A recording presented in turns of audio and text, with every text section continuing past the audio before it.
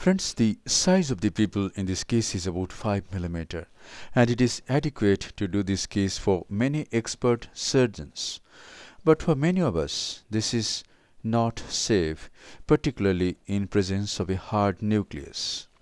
So my thinking is it is better to use a pupil expansion device in such cases, and I have decided to use B-HEX pupil expander in such cases. For this, after the initial steps, underfill the anterior chamber with viscoelastic substance. At this moment I am injecting HPMC. Inject some HPMC under the iris. Make some room for tucking the flanges. Here goes B-HEX. Take the device totally into the anterior chamber, and then you can try tucking the leading flange at on-go. If it doesn't happen, it's okay. Make another attempt and tuck the leading flange. It is centered at around 5 o'clock. Now another flange which is centered at around 1:30 o'clock is tucked. The forceps being used for tucking the flanges are called B-HEX forceps. It opens vertically like a crocodile, and here this is the third flange. Now do a capsulorhexis. The capsulorhexis can be about 5.5 mm if it goes just flush with the arms of the hexagonal pupil. And here I complete the rhexis. So I have got a 5.5 mm rhexis, and it is adequate to do this surgery. You can see the cataract is almost greyish black, so the nucleus is very hard. So I have removed some superficial cortical lens matter, bevel down. Now I have turned the handpiece, made the bevel up, and here goes what I say submarine job.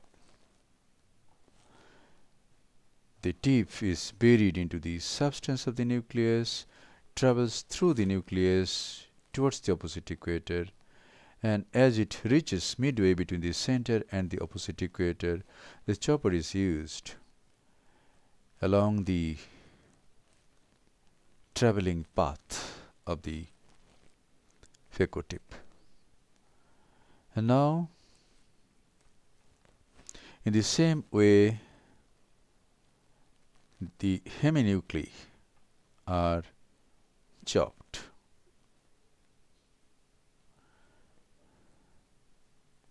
You can see that the nucleus is not giving in. It has got a leathery posterior plate. However, with several attempts I could divide this nucleus into several pieces, and now I am emulsifying each nuclear piece with 85% ultrasonic energy. I have used about 400 mm of mercury vacuum in this case, and aspiration flow rate was 40 ml per minute. Here I am catching hold of each fragment, bringing it at the center of the anterior chamber at the iris plane, and emulsifying it. Care is taken and an eye is kept over the anterior chamber stability, over the posterior capsule, and here I come out, inject some viscoelastic substance, place the fragment in such a way that I get it at the tip very easily, And this is the last nuclear fragment. I have to take extra precaution at this time. Now here it is. At this time, we can reduce the vacuum to some extent. Sometimes, in some cases, I come down even to phaco on mode and emulsify the last nuclear bit. But if the antechamber is very stable, as in this case, even in phaco 2 mode, we can complete the surgery. So the nucleus and epinucleus has been managed, and the B-HEX has kept the pupil nicely dilated.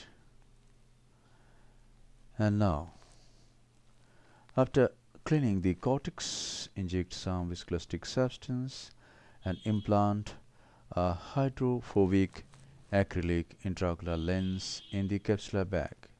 Precaution is taken not to cause any undue pressure on the flanges which are over the iris. In one case, it so happened that the flange, which is just in front of the main incision, went behind the iris. But if even one flange is just above the iris, you can easily bring it in the antechamber and just pull it out. An injector system is never required for application of B-HEX and removal of B-HEX.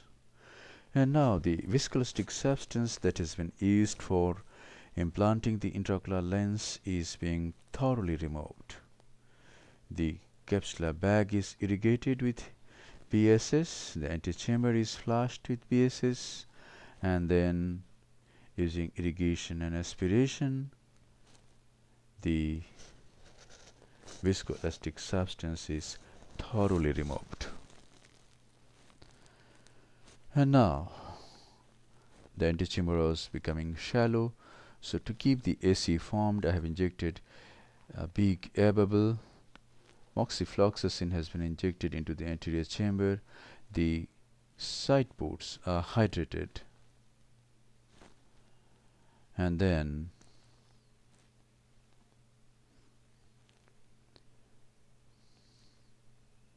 this is the final lavage of the anterior chamber.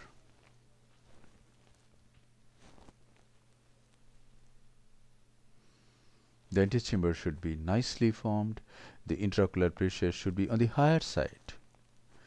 There should not be any ingress of fluid from tear film into the anterior chamber.